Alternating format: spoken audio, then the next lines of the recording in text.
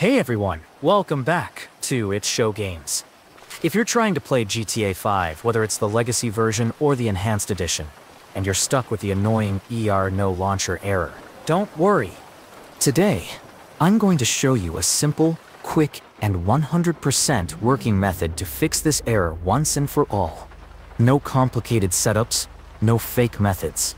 Just download one file, follow a few easy steps, and you'll be back in the game in no time. Make sure you watch the video till the end, because if you miss any step, it might not work properly.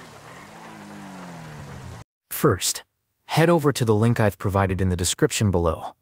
Download the small file from Google Drive. It's completely safe and essential for this fix.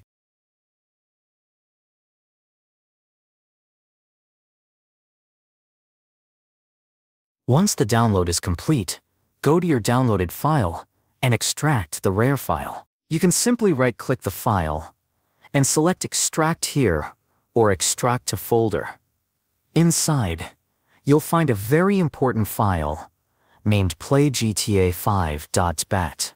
Now, copy the playgta5.bat file you just extracted. Next, paste the playgta5.bat file inside your GTA 5 game folder.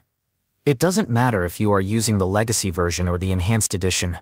Just paste it into the folder of the version you want to play. Here's the important part.